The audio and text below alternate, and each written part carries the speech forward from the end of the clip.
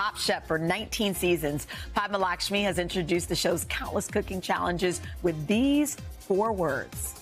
Your time starts now. Your time starts now. Your time starts now.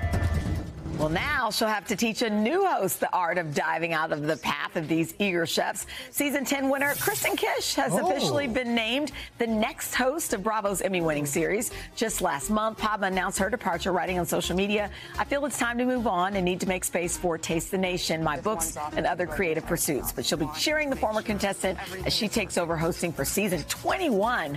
Padma posting yesterday, "I am so proud of you and will be rooting for you and the rest of the crew next season." So congrats to Kristen. Hey, thanks for watching. Don't miss the Today Show every weekday at 11 a.m. Eastern, 8 Pacific on our streaming channel, Today All Day.